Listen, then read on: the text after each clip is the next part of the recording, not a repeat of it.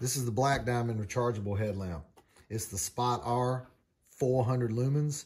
Let's get some basic information on this to begin with. You can see its width, its length. These are inch segments, by the way. It weighs about 2.5 ounces. We take a look at the box. You can see some of the basic specifications on it. Your brightness, your distance at those brightnesses, and the amount of runtime at those brightnesses. So if you had it on low, you're somewhere around 225 hours. It's an IP67 waterproof rating, which means it can survive if it's submersed 1 meter underwater for 30 minutes. I haven't had a chance to do a lot of testing with this, but in light testing, very light usage. I like it. It's small, it's light, it's comfortable. As long as you're not using the battery on full strength, you get a lot of good battery life out of it. It does have a battery meter right there, so you can see where your battery's at. Pretty cool. And the way this thing works, you push this larger button just to turn it on. Okay, now we've got it. I'm trying not to blind you with the light right in the camera. And then the small button will cycle through the different functions of the lights. So spotlight, floodlight, red light, back to your spotlight. If you want to increase or decrease the brightness of this light, when you hold the button down, that's going to go max. And now you can see it starting to dim. When you hit the peak of the brightness, it'll give you an indicator there. Then it'll show you that it's going back down. So like that, that's barely on. And now if I were to cut the light off and cut it back on, it's going to remember that setting. And it does it with each of the 3 lights. So the next light over may be at a different setting. So if I click it over here, you can see how bright that is. So I hold this and I can dim it down and it's going to remember that setting. Same thing with the red.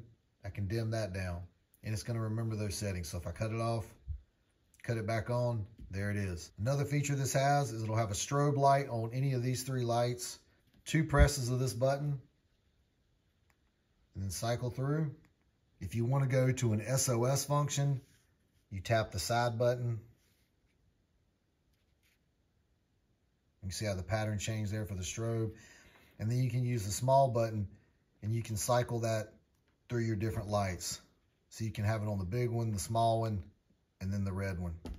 And simply just turn it off. This particular headlamp does not have a ratcheting type movement here. Some of them have like a little ratcheting type.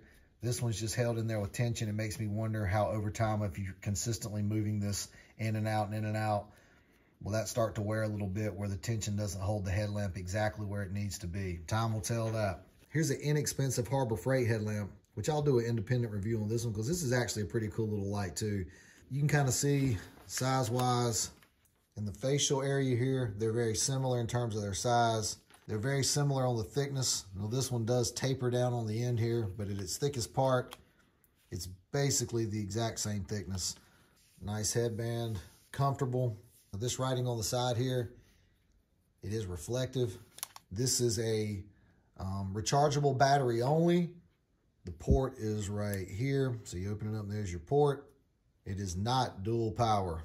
But so far, a really nice little light, good features, nice and bright. I'll add some nighttime feature in here so you can see the brightness, and I'll compare it with this one. You can kind of get an idea between the two. I don't ever feel that the camera at nighttime does them justice, but we'll do it nonetheless so we can at least see the difference. This button right here also serves as an instant bright. Yeah, you can see that. Let me do that again. So if you push it once, it'll go back to your original setting, wherever that was. And right now I have it at the dimmest setting. And if all of a sudden you feel like you need to increase the intensity and you want to do it very quickly, you just tap that and it goes to the brightest setting. Tap it again and it goes back to wherever your last setting was.